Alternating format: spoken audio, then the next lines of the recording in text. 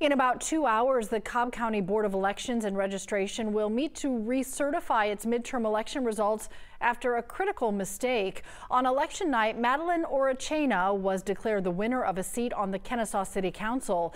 Officials later found a memory card with nearly 800 ballots that had not been correctly uploaded. The additional votes revealed Lynette Burnett was the winner by 31 votes. Cobb election officials will make it official this afternoon during their meeting at 2:30.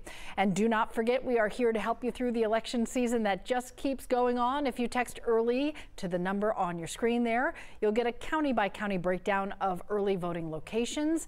Again, just text the word early to 404-885-7600.